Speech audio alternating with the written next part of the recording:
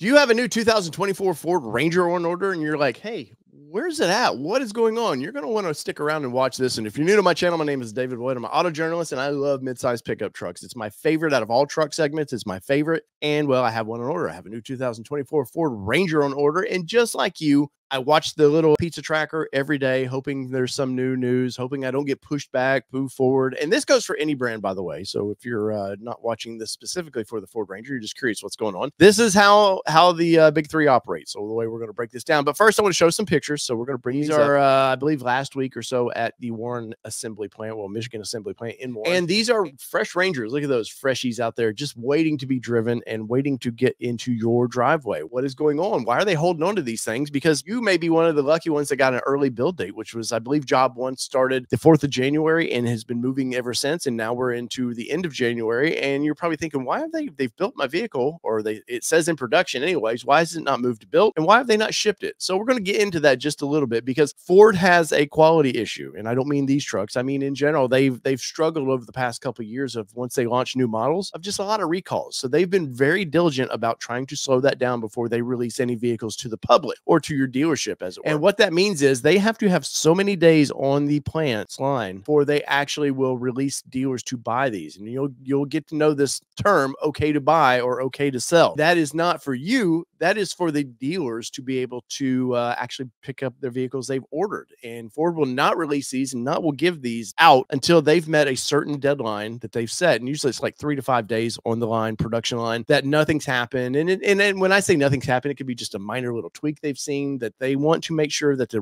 line is running as efficiently as possible.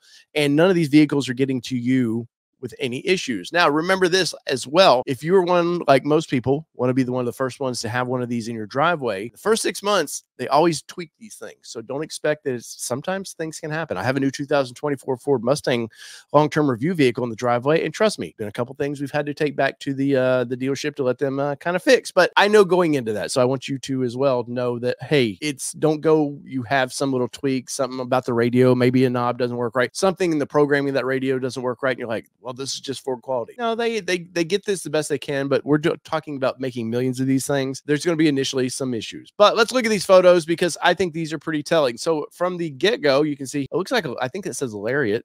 The best I can tell. Nice looking vehicle. Looks like the nice shiny wheels on this. And there you can see one in cactus gray. This looks like the azure gray. And you can see a white Ranger Raptor there. There's another white Ranger Raptor, the reddish Ranger Raptor, blacks. I mean, there are all out there. As we can zoom into this field, you just see Rangers everywhere. And you're probably thinking to yourself, man, when are they going to ship these things? Well, part of the deal with not shipping these things is they haven't had press drive just yet. And you may think that's trivial. Like, hey, they've built the vehicles. I don't need a review. I've already ordered it. They don't want any of these things going out there till the media gets their hands on them and can kind of say, hey, it's a great vehicle. And that is just because they're generating all this PR. There's a big PR push right now, Ford, to get ready to do this. So they're spending millions and millions and millions of dollars to do this. So this is how they operate. But as you can see here, look at that, man. That is a good looking. I love those wheels on that one there. I believe that's probably an XLT. It doesn't say FX4 package or anything, but it looks very sporty. As you can see those wheels there. And these things are going to be, this is going to be a home run for Ford. Now, is this thing going to completely compete with the Tacoma that just came out? I don't know. I think Ford offering these Ranger Raptors, as you can see right here, I think that's been a game changer for the brand to have something very high performance. Where in the past, Toyota's had the TRD Pro, which I don't find them to be super high performance, but they were much better than the normal XLs that Ford offered in the Rangers previously. And I think this is going to really help Ford's image.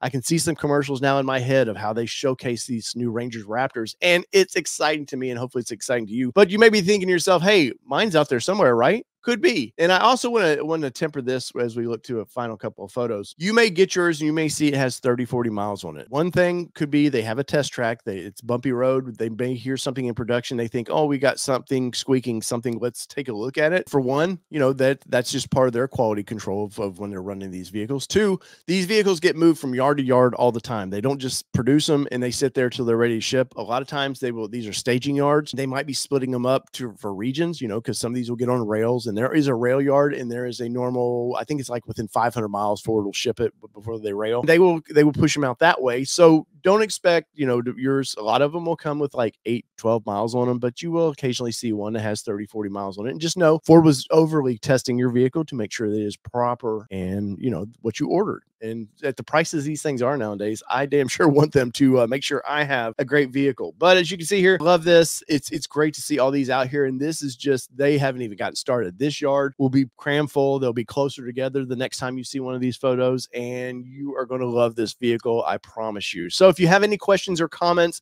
let me know below. I try to get to everybody's issues and, you know, walk you through this. I've been doing this a long time. I've done this through 3 Ford vehicles now, the Bronco, the Mustang, and now the Ranger, where I've heavily tracked how they operate. And I can assure you, eventually you will see that tracker, but you're not probably going to see it till the end of March, honestly. So they're going to store these things up and make a big push. Even though you might have been one of the first to that got a build date, you may be one of the further down to actually get delivered. So build date doesn't mean anything, and it's however Ford pushes these things out. It's how they do that. So in the comments below, let me know what you think. So whether it be 2-wheel drive, 4-wheel drive, or these badass Rangers that I cannot wait to drive and really prove that that Ranger Raptor is the king of the hill. It's been your All Terrain Nation. I'm your host, David Boyd, and we're out. Peace, everybody. Love y'all.